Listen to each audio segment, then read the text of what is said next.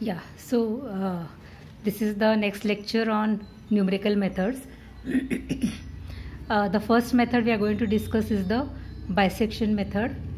As I explained in my earlier video, if this is the curve y equal to f of x, wherever that curve crosses x-axis,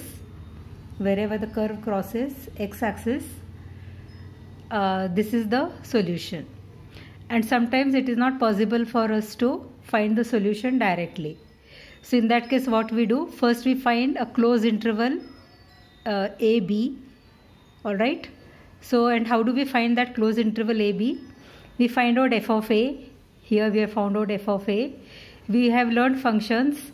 To find f of a, what we have to do is substitute x equal to a in the function. And to find f of b, we have to substitute x equal to b in the function, right? So f of a will be negative because f of x is equal to y. So as you can see that the y value at a is negative and the value of y at b is positive. So f of a and f of b should be of opposite sides. तर असे दोन points आपल्याला शोधायचे आहेत ए आणि बी. म्हणजे एकावर F of A negative पाहिजे आणि एकावर एफ ऑफ ए हा पॉझिटिव्ह पाहिजे. मग अशावेळी आपण म्हणू शकतो की the route lies between A and बी. तर ही स्टेप नंबर 1 आहे, A and B find out करायची. त्या स्टेपमध्ये आपण त्या ए आणि बीचा मध्यबिंदू काढतो. म्हणजे ए plus B upon 2 is the first approximate value. First approximation is x1, the next approximation is x2, the next one is x3 and so on. Usually 4 मार्कांच्या गणितांमध्ये 3 to 4 अप्रॉक्सिमेशन्स आपल्याला काढायला सांगतात. आता आपण काय करणार आहे, F of x1 find out करणार आहे. इथे जी व्हॅल्यू आली आहे त्यासाठी एफ ऑफ x1 काढणार आहे. मग एफ ऑफ x1 जर नेगेटिव्ह आला तर आपण काय करायचं आहे, वरच्या स्टेपमध्ये एफ ऑफ बी पॉझिटिव्ह आला आहे बघा इथे. तर हा F of x1 negative, F of B positive, त्याचा ॲव्हरेज हा आपला पुढचा x2, पुढचा अप्रॉक्सिमेशन x2 राहणार आहे. All right.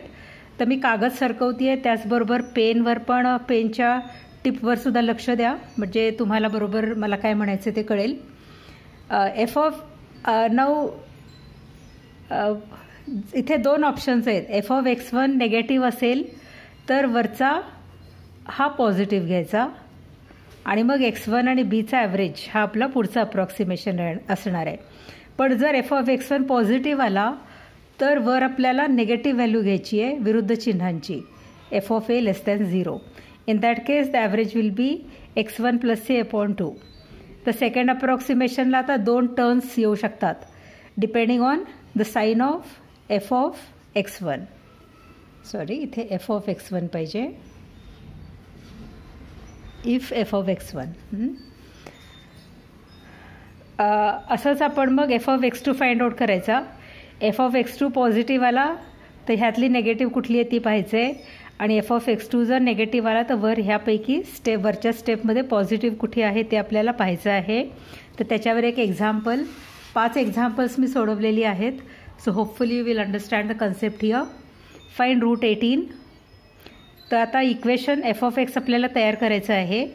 So let x B equal to square route of 18 किंवा स्क्वेअर केला तर x square is equal to 18. मग 18 इकडे केला की x square minus 18 equal to 0. म्हणजे रूट 18 फाइंड आउट करणं किंवा एक्स स्क्वेअर मायनस 18चा सोल्युशन काढणं, दोघांचा अर्थ सेम आहे. So let F of x B equal to x square minus 18. न first step I am going to find out F of 4. तर trial and एररनी मी हे find out करते आहे. एफ ऑफ 4 तर 4 स्क्वेअर मायनस 18 हा झाला -2 आणि हा नेगेटिव्ह आहे, लेस दॅन 0 म्हणजे नेगेटिव्ह. आणि मग लगेच त्याची ॲडजस्टंट व्हॅल्यू आपल्याला घ्यायची आहे. तर F of 5 will be 25 minus 18, right, and that will be +7 which is greater than 0. And therefore the route lies between 4 and 5. So now the first approximation is the midpoint of 4 and 5, that is 4 plus 5 upon 2, that is 4.5. This is the first approximation. Now what we will do, we'll find out f of 4.5. हा जो इथे route आलाय f of 4.5 find out करायचा. तर ते याच्यामध्ये टाकायचं आहे, या इक्वेशनमध्ये. तर 4.5 स्क्वेअर मायनस 18 जो इथे मी केलेला आहे, and that is 2.25 and that is greater than 0. आता हा ग्रेटर दॅन 0 आला असेल तर याच्यावर ह्या ज्या दोन व्हॅल्यूज आहेत त्यातलं लेस दॅन 0 कुठलं आले ते पाहायचे आपल्याला. So f(4) is negative, right. So आता मी कॉम्बिनेशन कसं घेणार आहे, f(4.5) which is greater than 0 आणि वरून आलेला f(4) which is less than 0. So we R taking the mid point of 4 and 4.5. Okay, ह्या एक्सच्या ज्या व्हॅल्यूज आहेत त्याचा मिड पॉईंट आपल्याला काढायचा आहे. ही जी व्हॅल्यू आली याच्याकडे पाहायचं नाही आहे आपल्याला. तर 4 + 4.5/2 is 4.25. This is the second approximation. आता f(4.25) फाइंड आउट करायचा. 4.25 स्क्वेअर मायनस 18 तो प्लस आलेला आहे. हा प्लस आला तर लगेच ह्याच्या अलीकडच्या अगदी पहिल्या स्टेपकडे जायचं नाही आहे. ह्याच्या जस्ट बिफोर दिस स्टेप एफ नेगेटिव्ह कुठे आले ते आपल्याला पाहायचं आहे. ते एफ नेगेटिव्ह कुठे आला होता, f(4)ला नेगेटिव्ह आलेला आहे. इथे सुद्धा एफच्या एका व्हॅल्यूला पॉझिटिव्ह आहे, एकाला नेगेटिव्ह आहे. तर f(4) इज नेगेटिव्ह आणि हा f(4.25) इज पॉझिटिव्ह. दोन्ही वेगवेगळी चिन्ह आहेत म्हणून मग रूट ह्या दोघांचा average that is 4 + 4.25/2 that is 4.125. हे झालं थर्ड अप्रॉक्सिमेशन. पुढच्या पेजवर मी चौथं अप्रॉक्सिमेशन केलेलं आहे.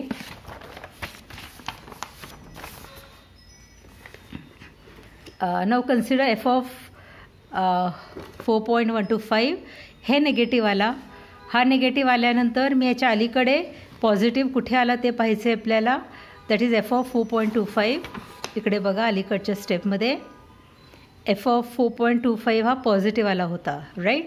मग ही व्हॅल्यू घ्यायची आपल्याला 4.25 आणि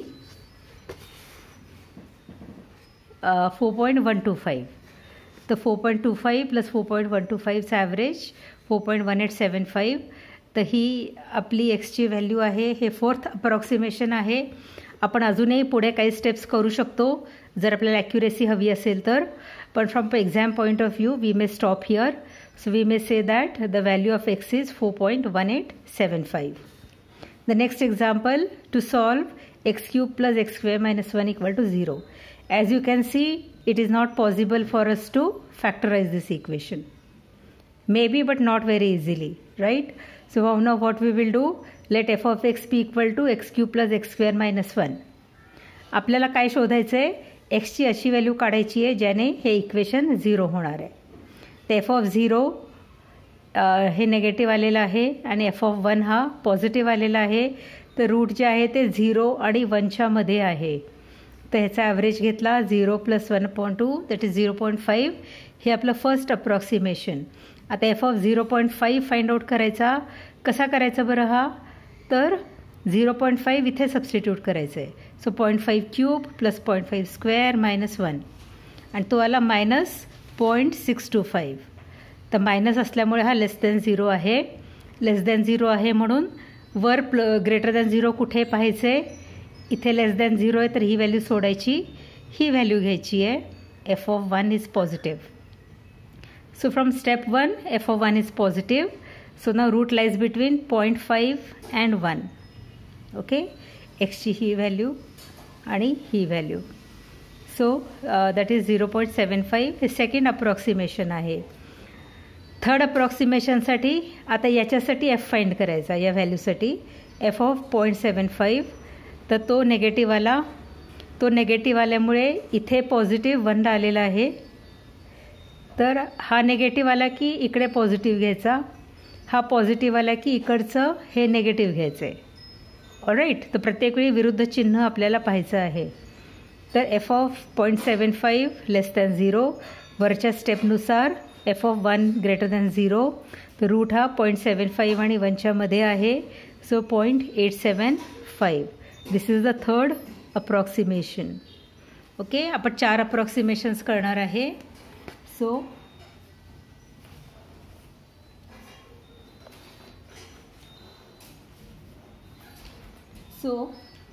let us see.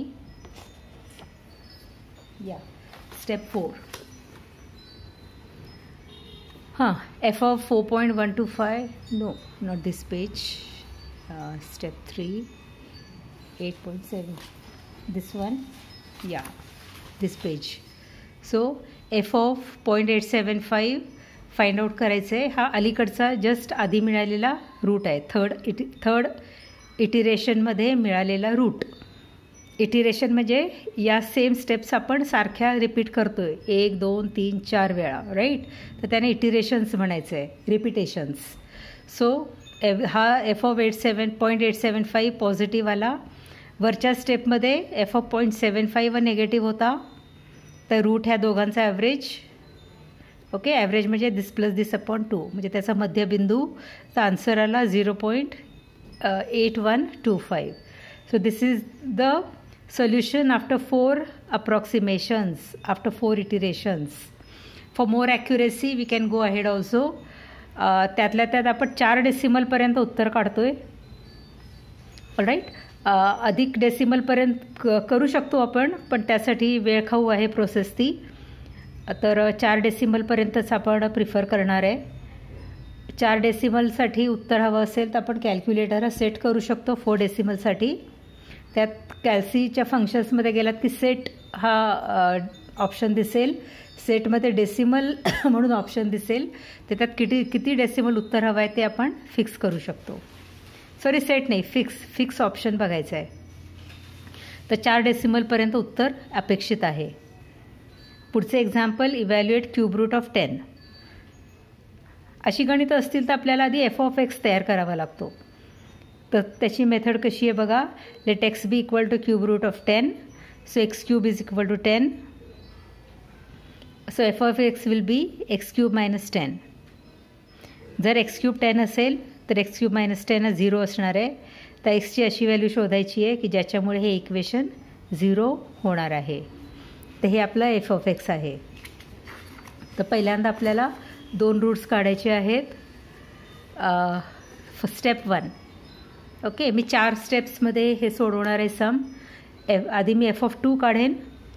F of 2, F of 2 काय येईल, 2 क्यूब मायनस 10, दॅट इज -2. आणि F of 3 will be 3 cube minus 10, that is 17. एक लेस दॅन 0, एक ग्रेटर दॅन 0. तर 2 आणि 3च्या मध्ये आन्सर आहे. डायरेक्ट 2 आणि 3 आपल्याला कळत नसेल तर 0 पासून सुरू करायचं. F of 0, F of 1, F of 2, F of 3 etcetera. तर 2 आणि 3 मध्ये बरोबर चिन्ह बदलणार आहे आपलं. नाव the route lies between 2 and 3. So x1 is 2.5. आता एफ ऑफ 2.5 फाइंड आउट करायचा. तर हा आला 5.625. तर हा ग्रेटर दॅन 0 आहे. हा ग्रेटर दॅन 0 असेल तर वरच्या स्टेपमधला लेस दॅन 0 कुठे आहे, एफ ऑफ 2ला आहे हा. तर so F of 2 is less than 0. The second approximate value is between 2.5 and 2, that is 2.25. Now let us find out f of 2.25. जे प्रत्येक वेळी नवीन रूट येईल त्याचा f काढायचा आहे आपल्याला. आणि तो प्लस आलेला आहे. हा प्लस आला की इकडे नेगेटिव्ह कुठे पाहायचं, एफ ऑफ 2ला नेगेटिव्ह आहे. तर the third approximate value will be 2 and 2.5. The average of these 2 or midpoint of these two, that will be 2.125. Now let us find out f of 2.125. ते लेस than 0 आलं. हे लेस than 0 असेल तर इथे greater than 0 F of 2.5ला आलेला आहे. Greater than 0 F of 2.25ला आलेला आहे. तर आता एफ ऑफ 2 नाही घ्यायचा, ही व्हॅल्यू घ्यायची आपल्याला. So F of 2.125 less than 0, f of 2.25 greater than 0. The 2.125 plus 2.25 by 2 is 2.1875. This is the answer after 4 iterations. Alright. तर परीक्षेत 4 इटरेशन विचारले म्हणून आपण इथे स्टॉप करणार आहे. ते झालं एक्झाम्पल नंबर 3. Example number 4.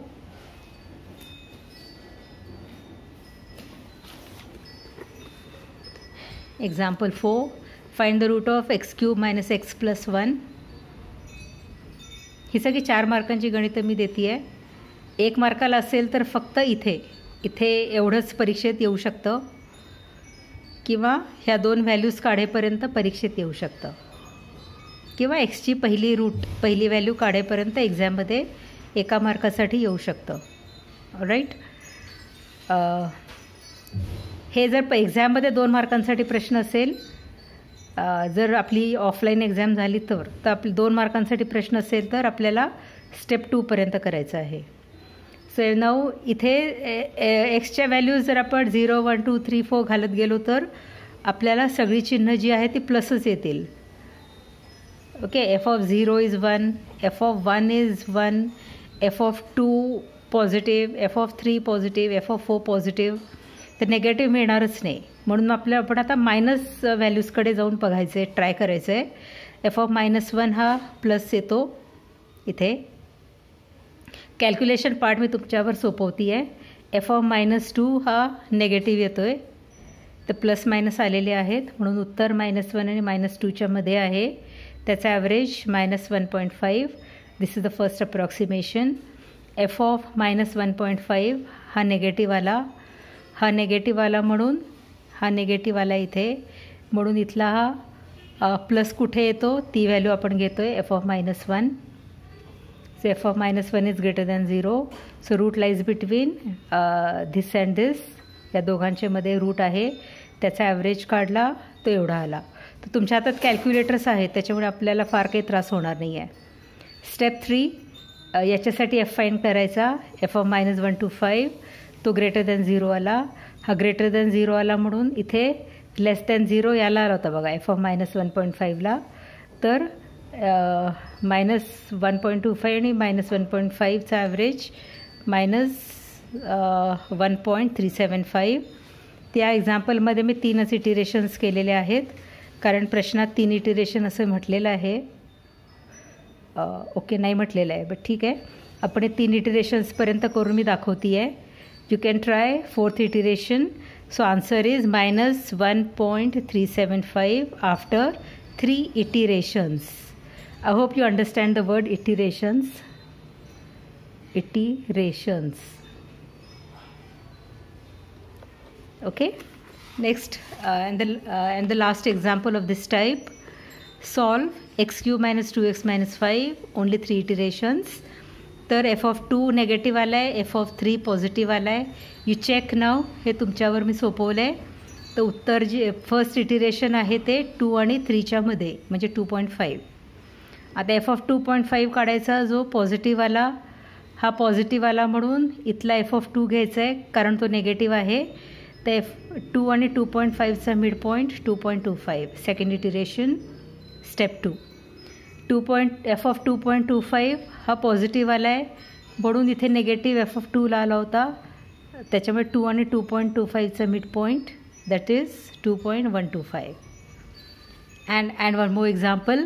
अगदी अतिशय शॉर्टमध्ये मी सोडवलं आहे. Solve x³ - 9x + 1 = 0. इथं म्हटलेलं आहे 3 इटिरेशन्स म्हणून. So f(x) is x³ - 9x + 1. f(2) less than 0, f(3) greater than 0. या केसमध्ये ना अशा गणितांमध्ये लेस दॅन 0 म्हणजे एक्झॅक्टली किती आणि ग्रेटर दॅन 0 म्हणजे एक्झॅक्टली किती हे इम्पॉर्टंट नाही आहे. या टाईपमध्ये इम्पॉर्टंट नाही आहे. फक्त चिन्हांकडे आपल्याला पाहायचं आहे. So the first iteration is 2 + 3/2 is 2.25. मग स्टेप 2मध्ये f(2.25) नेगेटिव्ह आलेला आहे आणि इथे f(3) हा पॉझिटिव्ह आलेला आहे. तर 2.25 आणि 3 म्हणजे 2.275 हा x2 आहे. आता f(2.75) हा नेगेटिव्ह आला आणि इथे f(3) पॉझिटिव्ह आला आहे. तर 2.75 आणि 3 याचा ॲव्हरेज 2.875. हे थर्ड इटिरेशन आहे. दिस is the answer after 3 iterations. All right. So we R stopping here for bisection method. याची PDF फाईल मी तुम्हाला सेंड करणार आहे. सो मेक नोट्स आणि नोट्स काढताना ब्लाइंडली कॉपी नका करू. Try to use calculators so that you will become expert in solving such examples. So thank you for listening. Bye.